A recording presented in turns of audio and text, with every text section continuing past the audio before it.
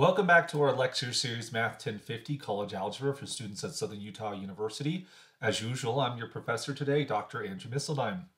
In this first video for lecture 3, we're going to talk some more about functions, right? But with a lot of the basics of functions now out of the way, we're going to start getting into some more of the nitty-gritty algebra side of the things. And I hate to use such a negative term here because algebra itself is a pretty impressive tool to help us solve many mathematical and even non-mathematical problems.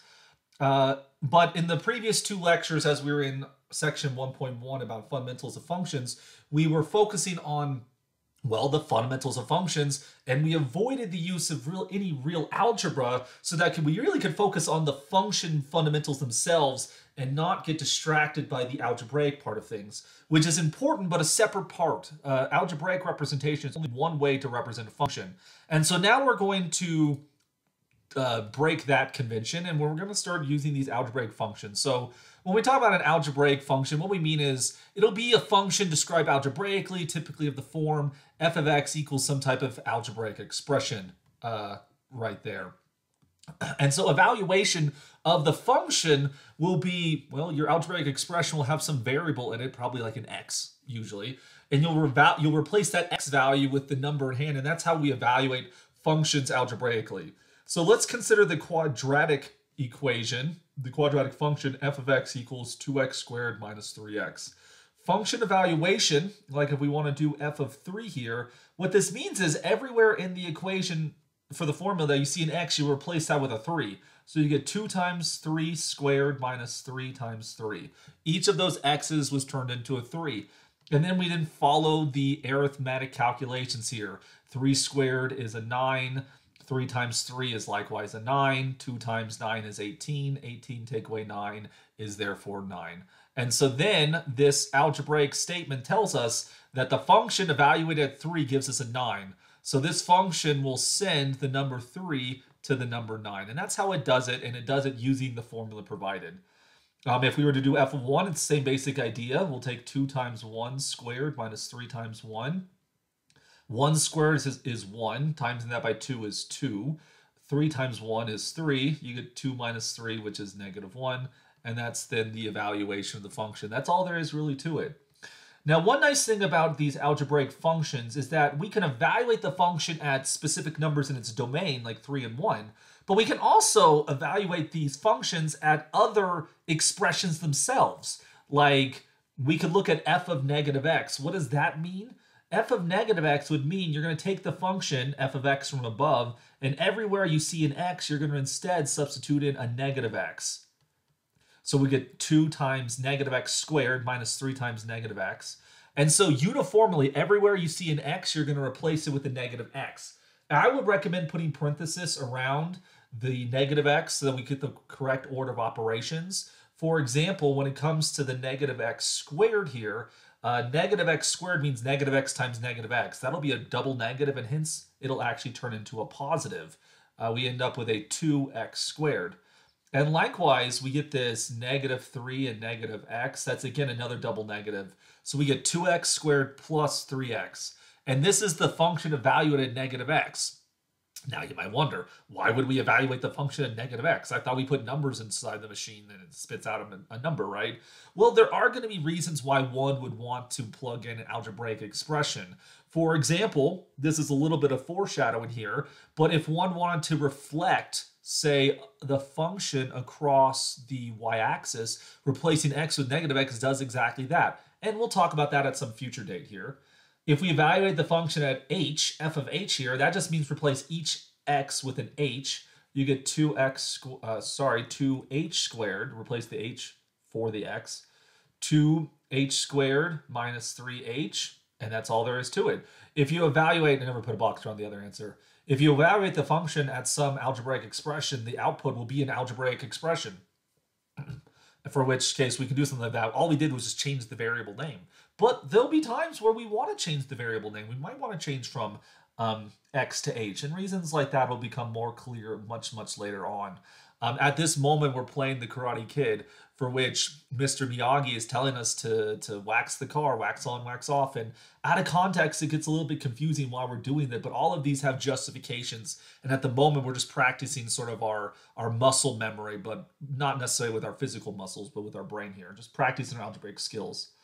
There will be times where when we have an algebraic formula like f of x that we want to do algebraic operations onto it, but not necessarily evaluating the function at some value x, but what if we actually want to operate on the formula itself? 3 times f of x means we take 3 times the formula, 2x squared minus 3x. In which case, I would recommend at this moment we distribute the 3 onto both pieces, in which case we then get 6x squared minus 9x. So we can multiply it by 3, right? What does it mean to do negative f of x? That just means times negative 1 times 2x squared minus 3x. Again, you would distribute the negative sign and get negative 2x squared plus 3x. Switch the sign there. So we can start doing operations on the outside of the function. We can also do some on the inside of the function. Like let's go back and let's replace x with 3x. What that means is we'll take 2, instead of an x, we'll replace it with a 3x, put parentheses around it to make sure we get the scope correct, and then minus 3 times 3x. And then we simplify this thing algebraically. 3x squared means 3x times 3x. We get 2 times 9x squared, and we'll get minus 9x. And so times the 2 by the 9, and we end up with 18x squared minus 9x. And so we get all of these evaluations in the following manner. These are things we've probably done in other algebra classes, so we're finally able to start doing them now, these algebraic functions.